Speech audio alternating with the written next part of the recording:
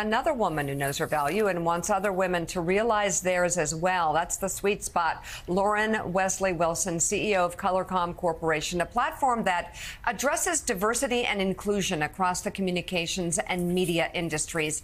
She's out with a new book entitled, "What Do You Need? How Women of Color Can Take Ownership of Their Careers to Accelerate Their Paths to Success." I love the title. And Lauren, in the book, you say the question, what do you need, is a really simple one, but not usually a question women of color get asked. Why is that? And why is this so important? What's your message to them in this book? Well, good morning. Thank you for having me. I want women. I want us all to start asking the question to ourselves and to each other, what do you need? There are some basic needs as women that we need in the workplace. We need to be valued, seen, heard and understood, respected, and compensated. And so that is why I wrote this book, and I can't wait for folks to dive on in. All right. So, Lauren, I had the great pleasure of co-hosting a book party for you earlier this week. And, it was so much fun. It was a lot of fun. I first of all loved the Powerhouse co-host committee that you had put together. And one of the things that you, spend a lot of time, you spoke a lot about the importance of women of color supporting other women. But what do you tell young women? What are the 4 things you tell young women of color as they're trying to establish their careers, build their businesses? Curious for your advice for them. Yeah, I think we tell them that first, you need to know if this is an environment where you belong. If it is, you need to do good work. Let's start with that, because so often we want the success and the accolades without doing the work first. So let's do that. You need to make a name for yourself, which is so important.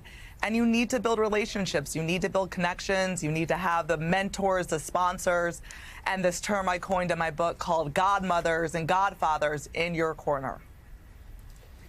Lauren, I'm speaking as the editor of the 50 Over 50, our partnership with Mika and Know Your Values. So I'm curious, what's your advice for women over 50 who might have gone through their whole career not asking themselves what they need? Because I just underlined, we need to ask ourselves that question. I think that's so important. What would you say to that demographic? It's not too late to start asking that question now. I was doing a talk yesterday in D.C. at AARP. And so many of the women had said there, this book is for women over 50 as well, not just early careers. They read the book, they learned so much. And so you can start asking this question now, and you can really define what you need at any stage of your journey. The new book is entitled, "What Do You Need?" and it's out now. Lauren Wesley Wilson, thank you so much for joining us for this Know Your Values segment.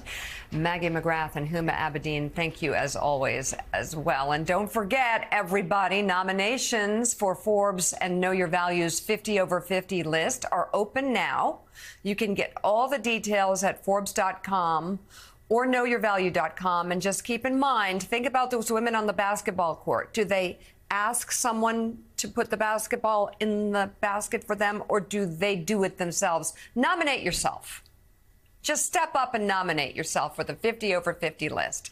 Hey, everyone. MSNBC has a new and improved app. You'll get real-time alerts and analysis, live blogs, in-depth essays, video highlights, and the best 2024 election coverage. Download the new MSNBC app. Here's how to do it. You tap on the App Store on your phone. You hit search on the bottom right corner. You type in MSNBC. You click on the MSNBC app. You click on Get or the cloud icon and enjoy it.